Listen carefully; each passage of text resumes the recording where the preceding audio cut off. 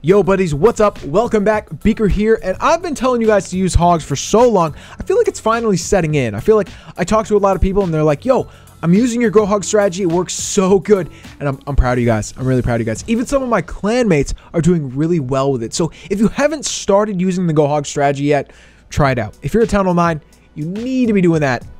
You need to. So guys, let's check this raid out. Some noob named Beaker. Let's check it out. He must have gotten lucky because this raid probably sucked.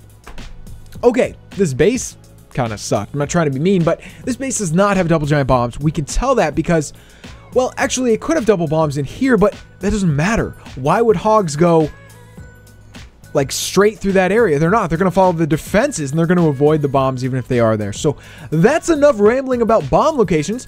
Let's do the Beaker entry point. So I always tell you guys, instead of a jump spell, what do I use?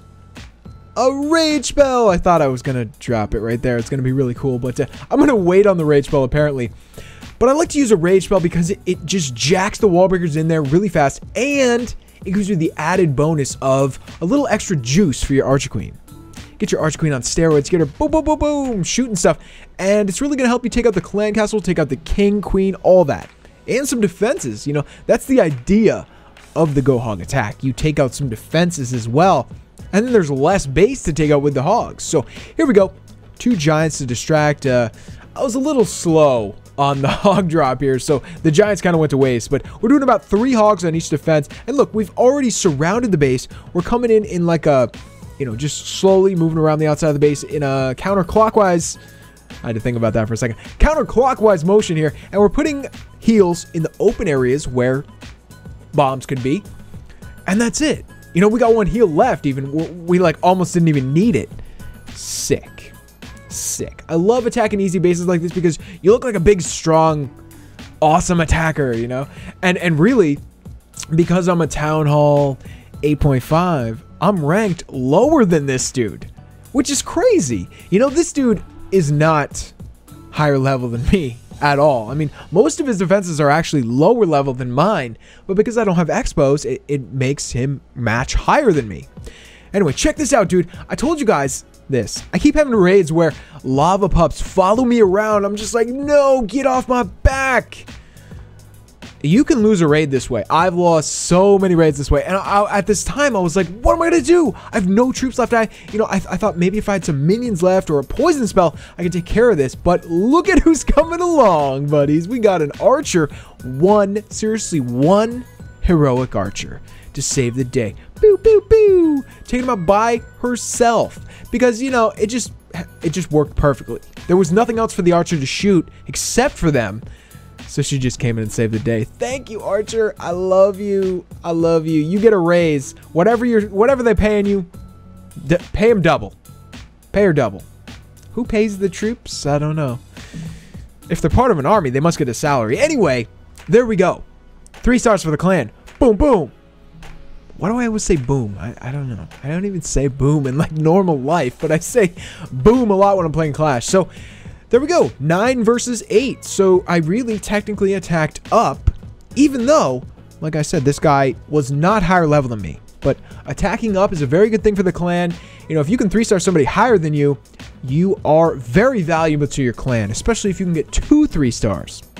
We're going to talk about that in the future, how to make yourself a really valuable member of your clan, because it's important in Clan Wars. You know, a really good clan wants a really valuable member. Anyway, let's move on to another raid, dudes.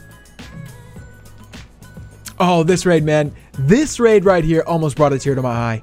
I mean, it's just like a Beaker raid. This is what I'm saying. My clan mates, my friends, my Clash friends, they're all starting to pick up the Beaker GoHog attack, and I just love it.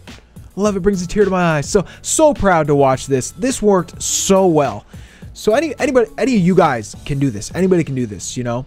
Most of the clan mates that I have in this clan, they're kind of new to this style of attack, but they're doing it because you just watch a few raids, you watch it a few times, and you can do it too. You enter with that rage spell, get your troops in there really fast, get your wall breakers in there really fast, and then look, he's already taken out like 20% of the base, and here go the hogs. Go hogs go! So, you know, kind of doing a surgical type attack here, dropping the hogs in just like different locations. He didn't precisely put 3 hogs in each defense, but you don't always need to. You know, this base, it didn't have very good bomb locations. As you can see, the bombs were just everywhere, like on the outside and stuff. So he could just basically throw the hogs around, and as long as he kept them in a heal spell, yeah, buddies. Okay, so again, we have a little lava pup problem here, but he took care of it. Nice. Nice. He had a poison spell, took care of the lava pup problem. It's a problem, man. The lava hound itself will not do anything to you. Lava hound itself, if you don't kill it, it doesn't do anything to your hogs, but the lava pups, they can kill your hogs. It's a big problem. Okay, so now we're on cleanup mode. He's on cleanup mode. He's doing good. Just killing it, you know. Had a couple of goblins, plenty of hogs left, plenty of wizards. Whoa! Whoa. You guys see where those bombs were? That was weird. Who would put bombs right there? That's weird, right? Remember, put your bombs in good spots. Put them kind of deep in your base.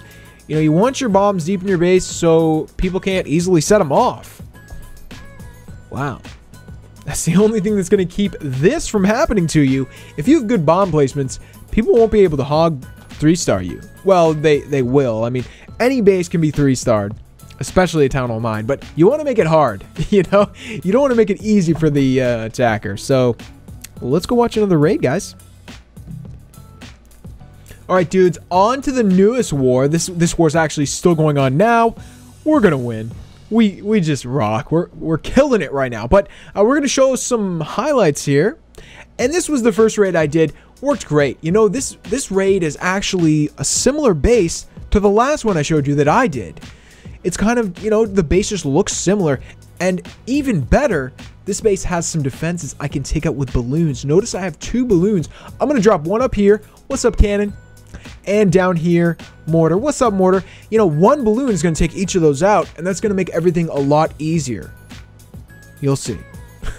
It made it easier because the hogs didn't have to go there. You know, they could just go through the core. You want to take out any defenses that are really far out. Just take it out. It makes it easier for the hogs.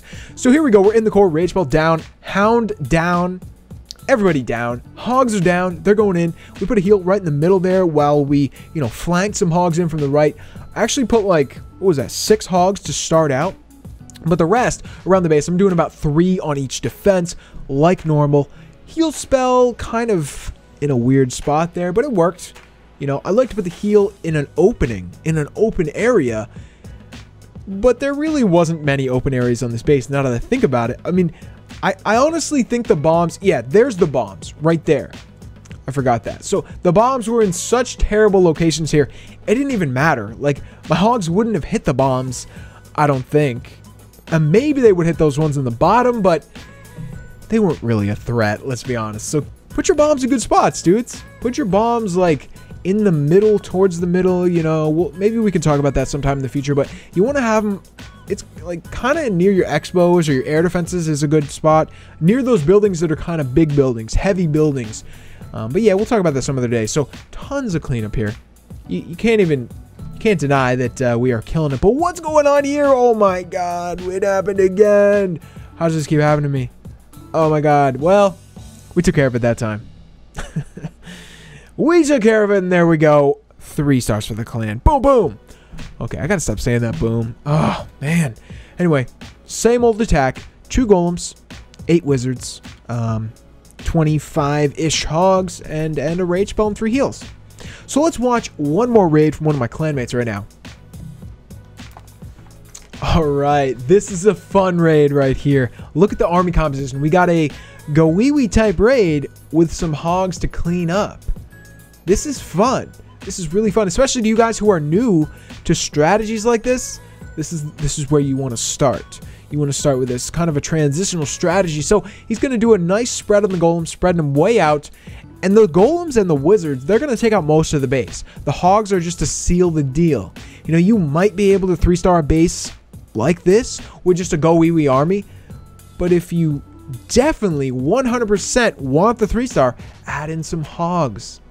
That's what he's doing here, and it works so well. So Hound down, Archqueen down. They're going in on that top compartment, and they're going to sweep through there and probably take out some bombs. That's the idea. You want to take out some bombs, and these compartments are sketchy, man. Like, who knows where the bombs are? There's all these huge openings, And they could be to the right of the expo. They could be to the left.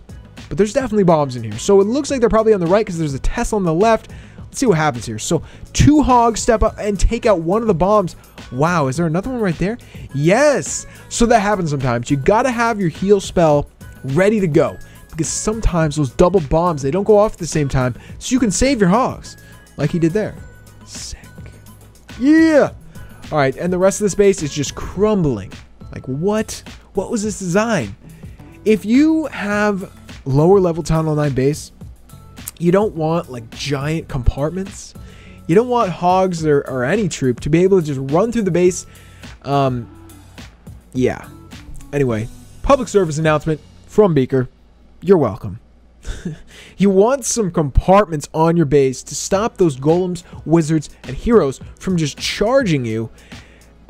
You can't stop the hogs though unless you have good bomb placements, like I said. So that's gonna be it, guys. 30 seconds until death for our buddy here. Peace, homie. You tried your best. Maybe change your base next time, but you know, you got to give it to him. It was an interesting base design. I like to see interesting. I can appreciate it. So that's going to be it for today, guys. Hope you guys enjoy hogs, and I hope you use hogs. You know, we're going to start using some air attacks soon because I just got them level 2 hounds. Yeah! But I always have love for hogs. I'm going to always be using hogs. Until I, you know, really get the hang of air again, I'm probably going to be using hogs most wars. So, you guys will probably see both.